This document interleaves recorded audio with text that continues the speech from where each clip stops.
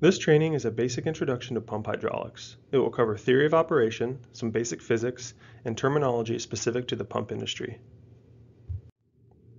To begin, we will cover a brief history of the centrifugal pump. As a machine, the centrifugal pump has remained relatively consistent in design for over 300 years. The first pump was likely built in the late 1400s and was used as a mud lifting machine. The first true centrifugal pump with straight vanes was developed in Europe in 1687 for drainage.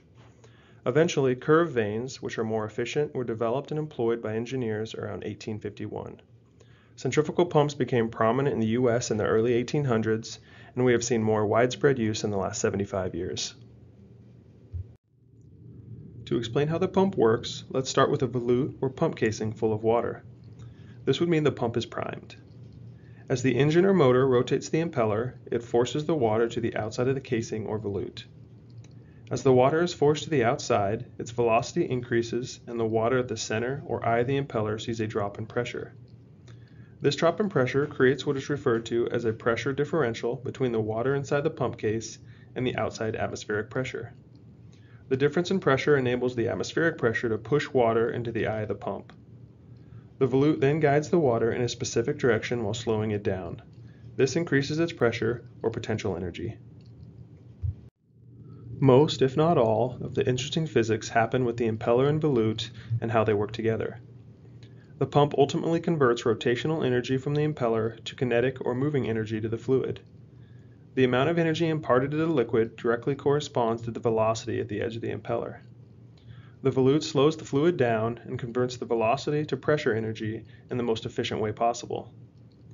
In the next few slides, we will cover pressure, vapor pressure, temperature, boiling point, specific gravity, the Bernoulli principle, and head. All of these concepts are critical to the function and application of centrifugal pumps. When discussing pressure, it is important to first establish what type of pressure we are talking about. The two types of pressure are called gauge pressure and absolute pressure. Gauge pressure is the pressure relative to atmospheric pressure, which is about 14.7 psi at sea level.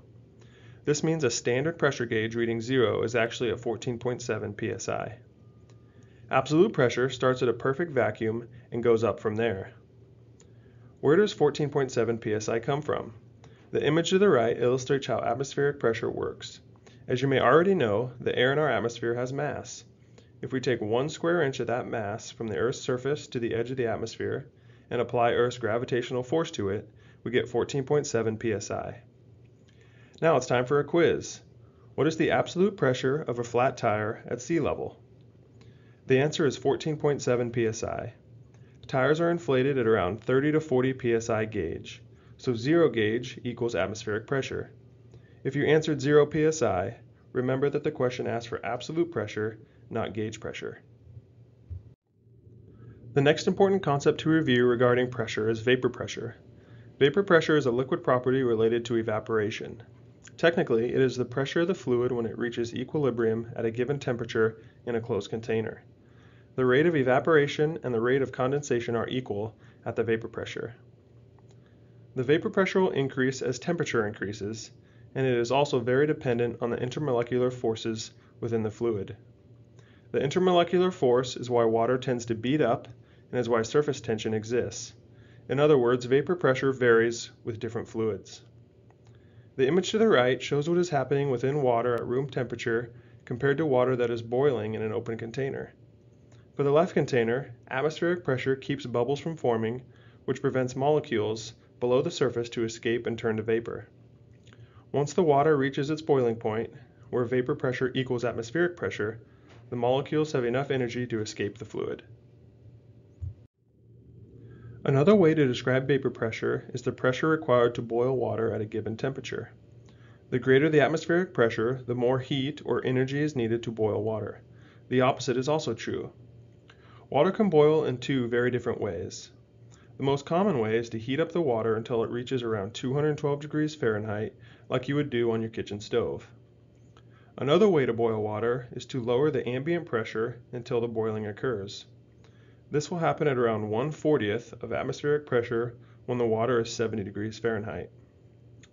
To quiz your understanding, will water boil below or above 212 degrees Fahrenheit on the top of Mount Everest? The correct answer is below. Due to the high altitude, the atmospheric pressure will be less, so the required energy to reach boiling will be less than at sea level. The best way to describe specific gravity is the weight of the fluid. It is the ratio of the density of a substance compared to a standard substance, usually water. If the viscosity of the liquid is like that of water, specific gravity has no effect on pump performance, but it does drastically affect the power required to pump the liquid. It can also influence the onset of cavitation in a pump. Heavier liquids increase the pump's suction energy, so pumps with high suction energy levels, meaning high flow and lift, may experience cavitation damage.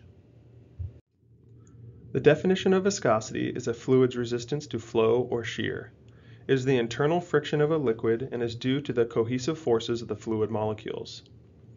The units for viscosity are usually one of the following: centipose, centistokes, or SSU.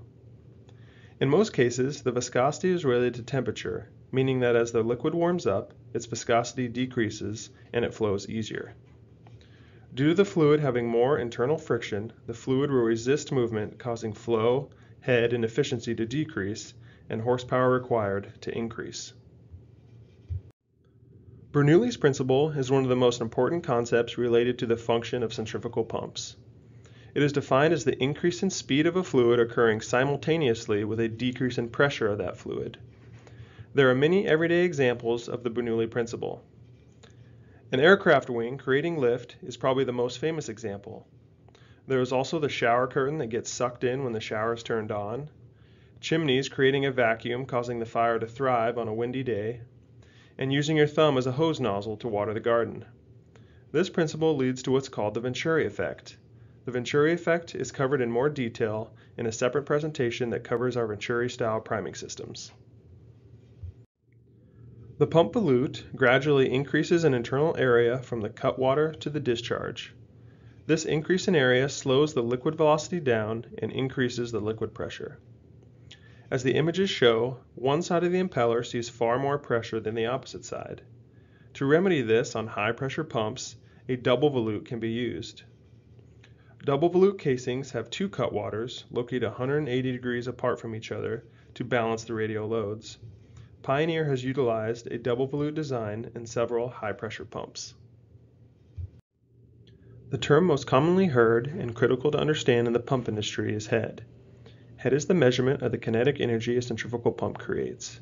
It is directly related to the velocity that the liquid gains when traveling through the pump. It literally is the measurement of the height of a liquid column shot straight up from the volute discharge.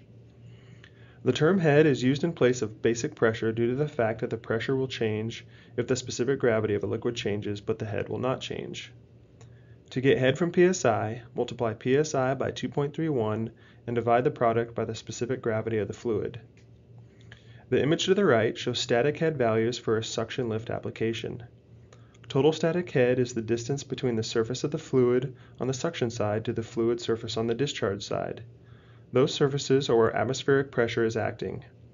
Pipes or hoses introduce many other factors including friction and entrance losses, but all of these can be described in terms of head. All of the head terms are added together to get the total dynamic head of the system. Centrifugal pumps are often put into applications where the suction fluid is above the pump center line. This application puts head or energy into the system due to the help of gravity. This is commonly referred to as a flooded suction application.